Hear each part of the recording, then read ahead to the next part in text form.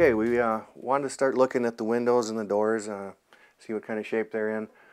I noticed that the windows are all in pretty good shape. They're all double pane. They have storm. The ones that don't have double panes have storms on.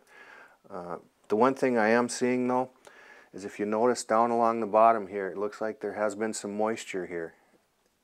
That indicates to me that even though the windows and doors are probably in pretty good shape, the house is probably fairly tight. I think if we ran a blower door test, we'd find this house was probably under the limits we'd want to see as far as air exchange. So we would want to make sure to address that during our audit, is run a blower door test and see how tight the house is.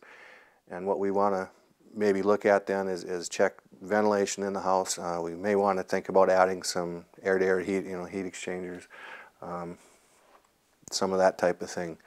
Like I said, the windows and the doors all seem fairly new, good double pane, which is the bare minimum you want to see. The triple pane is better, but the doors and windows are all weather stripping, and the glass are what they should be. So we wouldn't have to really do any work on those.